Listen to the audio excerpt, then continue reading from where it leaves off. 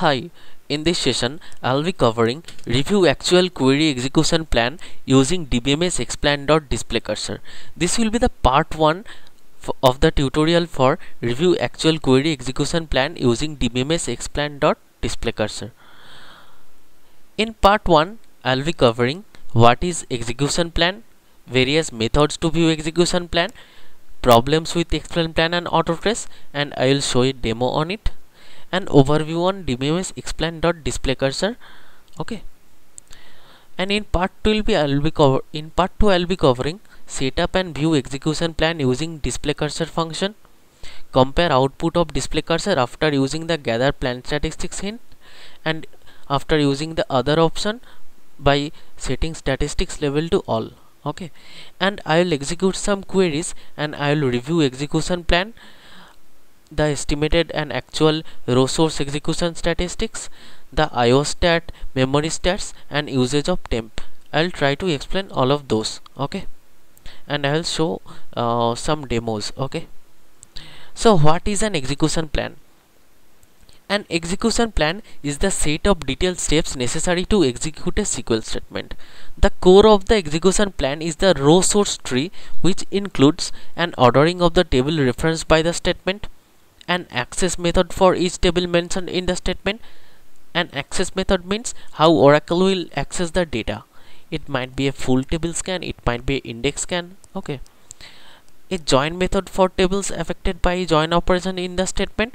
The join method can be either nested loop join, it might be a sort merge join, it might be a hash join, like this. And also data operations like filter, sort, aggregation. Other vital info in query execution are details of cost and cardinality of each operation, details of partitioning such as the set of access partitions, details of parallel execution such as what is the distribution method in the parallel execution. So all this vital info will be there in a execution plan, and Oracle will use this to execute your SQL statement. So these are one of the most basic utilities, one of the most popular utilities to show you the execution plan. The first will be Explain Plan. This is most basic utility to show the estimated plan without actually executing the SQL. But it's not 100% reliable, because it has problem with the bind picking. It does not deal the bind variable very well. Okay, and Autotrace, it's really useful utility. It shows execution plan as well as the execution statistics, but it uses the same method as Explain Plan to show the execution plan. Internally it uses the Explain Plan command itself to show you the execution plan. So it has the same basic problems like Explain Plan, like problem with bind variables. So it's not also 100% reliable.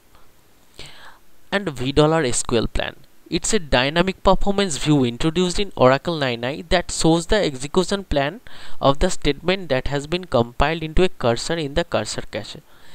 When you execute any SQL statement, and if you find that SQL ID for that SQL statement from the $SQL view, and if you query using that SQL ID in the $SQL plan view, then you can find that plan used to execute the SQL, and you might need to format the output. Okay, and tkprof, this is most widely used by DBAs and very useful utility.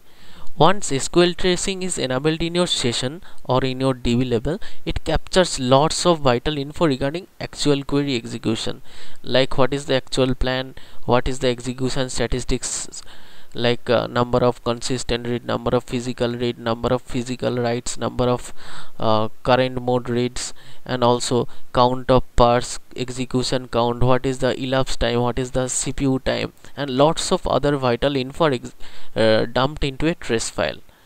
So these trace files are not very easy to read, and because there are lots of info in the trace file and it's not much in an organized way.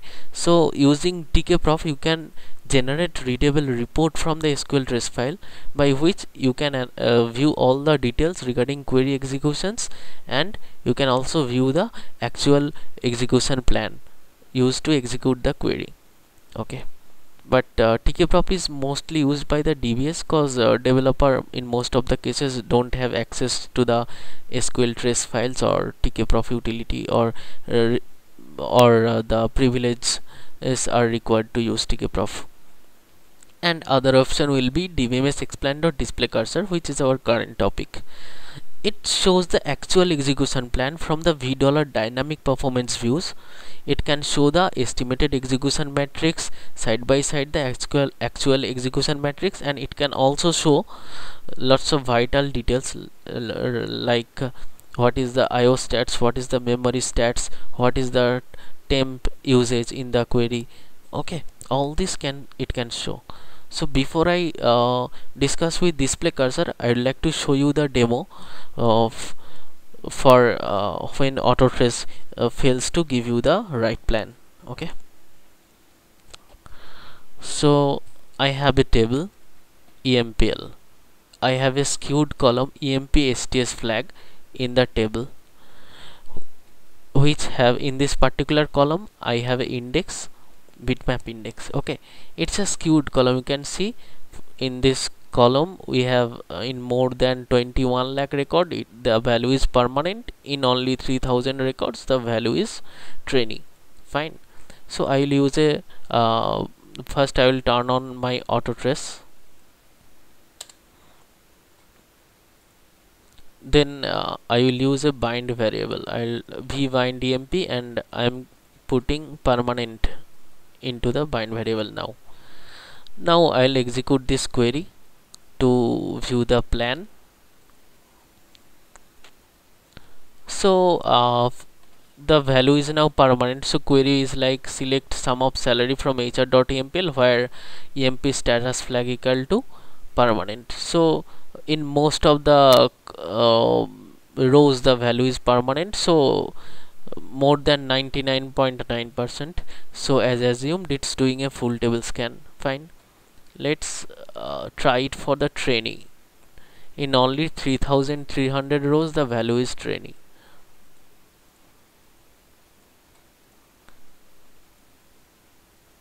Fine, okay, the value of the bind variable is now trainee. Okay, I'll execute the statement now. Okay, now see, it says plan for the statement will be the access method will be table access full. That means the full table scan, but really it is using full table scan as the access method. I have doubt, cause only in 3000 columns the sorry, only in the 3300 rows the value is trainee among the 21 lakh rows. Okay, so let's check what is the actual plan. First I will turn on the Autotrace, and if you see in the query I have used a comment just to identify that particular query in the $V SQL view. Okay, I'll do a select SQL ID SQL text from $V SQL. Okay, where SQL text like test Autotrace 2, like this one. Okay, now you can see this is the SQL text. Fine, now I'll pass this SQL text as parameter, SQL ID in as parameter in the display cursor function to view the actual plan. So here you can see I have used display cursor. I have passed these three parameters. Here you can see it's using this particular bitmap index, and it's using index scan table access by index row ID to access this employee table, EMPL table. So you can understand that Autotrace was giving us a wrong plan. This was the plan provided by Autotrace. The access method was wrong in the plan. So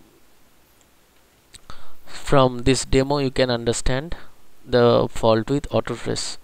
Fine, okay, so let's start with display cursor.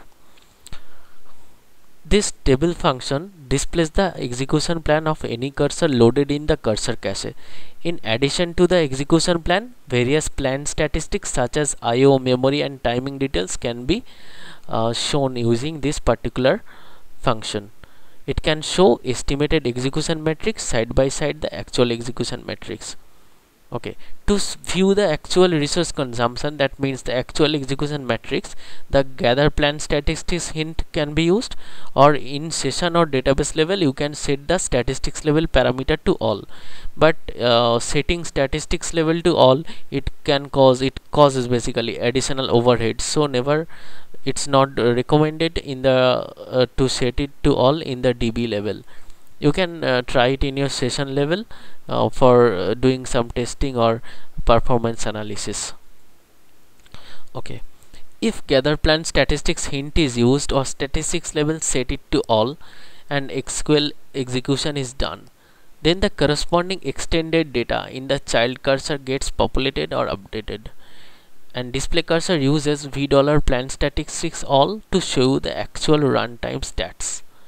It can show actual cardinalities versus estimated cardinalities, that is the actual rows and the estimated rows, actual time spent on each operation, what is the logical IO, number of logical IO, physical IO, memory usage of work areas, temp space usage, all this it can show. We'll discuss about all these components in bit detail in the second part. We'll do some demos on it in the second part. Okay, so parameters for DBMS Explain.display cursor. First one will be the SQL ID. It specified the generated SQL ID of the SQL statement in the cursor cache. You can retrieve the appropriate value by querying the $SQL or $SQL area. It defaults to null, in which case the plan of the last cursor executed by the session is displayed. Okay, the same thing, like we can in our last example, we can retrieve the SQL ID like here, yeah, from your $SQL view. Okay, this is our SQL ID, and we have passed as the first parameter to the display cursor. Using this way you can view it. Otherwise, if you keep it to null, then it will take the SQL ID from your last execution in the session, from your session. Okay, child cursor number, the child number of the cursor to display. If not supplied, the execution plan of all cursors matching the supplied SQL ID parameter are displayed, and child number can be specified once you use the SQL ID, once the SQL ID is specified. Fine. And the format, it's most important parameter. It accepts 4 values. Basic displays the minimum information in the plan, the operation ID, the operation name and its option. Typical, this is by default. It displays most of the relevant info in the plan, like operation ID, name, option, number of rows, number of bytes and optimizer cost. Pruning, parallel and predicate information are only displayed when it's applicable, and excludes the projection alias and remote SQL info, because these 3, projection alias and remote SQL, can be shown when you are using the all option. Fine. Serial, like typical, except the parallel information is not displayed even if the plan executed in parallel. Okay. All, this is the maximum user level option, highest level. It includes all information displayed by the typical level with an additional info like projection alias and information about remote SQL. Okay, for final control of the display output, the following keywords can be added, like rows, bytes, cost, partition, parallel, predicate, projection, alias, remote, note, iostat, memstat, allstat, last.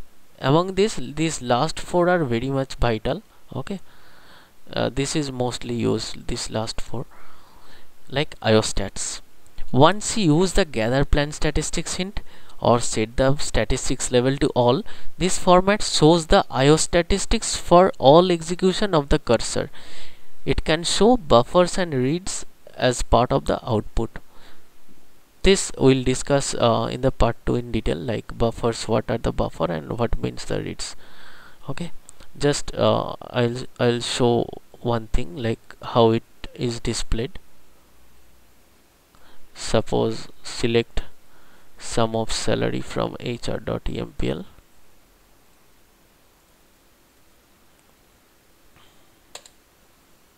and I will use this option iostats last.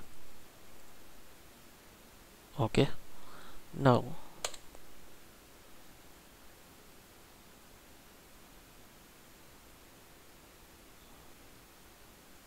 okay, I just forgot one thing. Just set it alter, just to set the statistic level to all.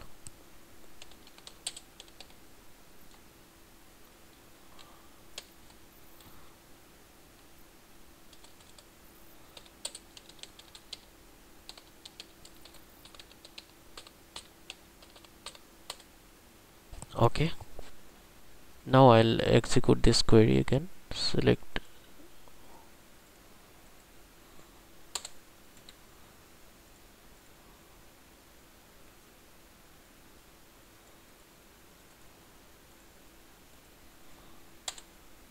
Okay, here now you can see two additional columns, buffers and reads. We'll discuss about this in detail in the part 2, like what is buffers, what is reads.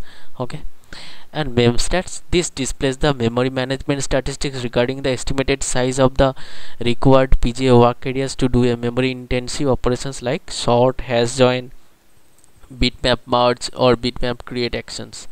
The three columns are omem, one mem and use mem. These three columns are shown when you use the memstats option, and any memory intensive operations like any sorting is done or hash join is done or bitmap merge is done. Okay, so let's and there is another option, all stats. This is iostats plus memstats. It will show buffers and reads as well as this three, omem, one mem and used mem, and we will discuss about these three also in bit detail in the part 2. Okay, let's try, like just to show the options.